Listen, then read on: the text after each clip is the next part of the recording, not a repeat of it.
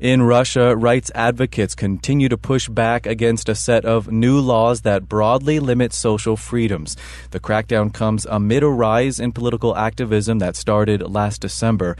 President Vladimir Putin has called for calm, but more suppressive laws are in the works.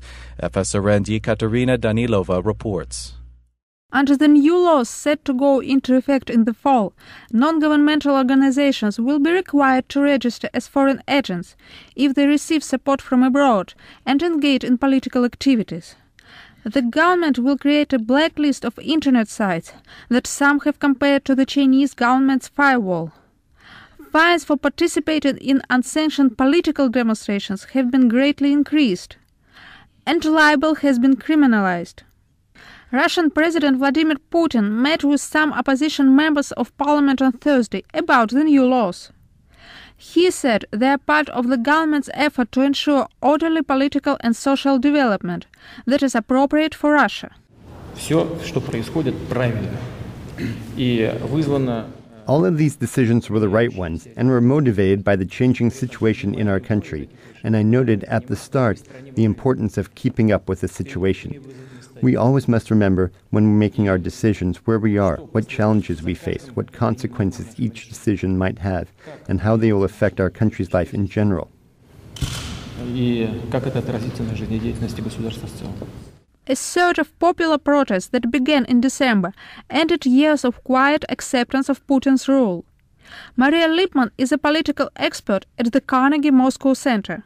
Mass protests, protesting first against rigged elections, and then gradually evolving as anti-Putin protests, with tens of thousands in Moscow taking to the streets and chanting Russia without Putin, is a new reality.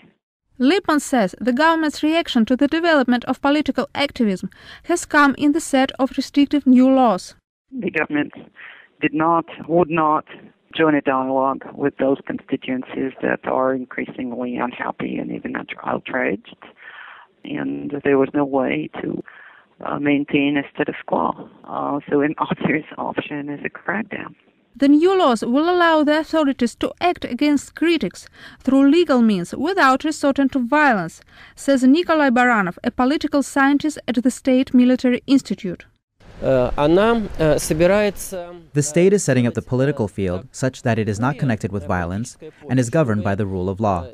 For this, the best option is to make laws that protect the authorities as much as possible from critics, and at the same time, do not permit us to say that we have suppression, to say that we do not have freedom of speech or human rights, or that the security agencies are behaving outrageously. In addition to the new federal laws, a law banning the propaganda of homosexuality went into effect in St. Petersburg in March. 73 people have already been arrested under the ban, the police department reported Friday. Igor Kochetkov is the head of the St. Petersburg LGBT rights organization Coming Out.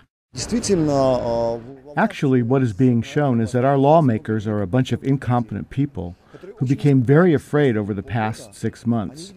They saw that something is happening that they can't control, but they don't know how to control it. They won't be able to control it. They hope that they will manage to intimidate someone, to prohibit something. They are deeply mistaken. It is impossible to prohibit the civil society that is actively developing now in Russia. The political situation will further develop in fall, when more restrictive legislation is expected, including the regulation of the activities of volunteers and the registration of media that receive foreign funds. The new laws will take effect during the next election season. Again, Baranov. In fall, there will be new elections of regional authorities and governors, and in that period, it will already be impossible for the opposition and dissenters to do what they did before the summer of 2012. At the same time, activists say they will join together and continue their work. Lipman says the situation is unprecedented. The situation has become uncertain and unpredictable, and this is the first time ever during Putin's rule that any such thing happened. A crackdown on actually the societal forces. Activists are planning for a major increase in participation in the opposition movement in the fall, as well as holding more events. The next national action is planned for September 15th. Ekaterina Danilova, FSRN, St. Petersburg, Russia.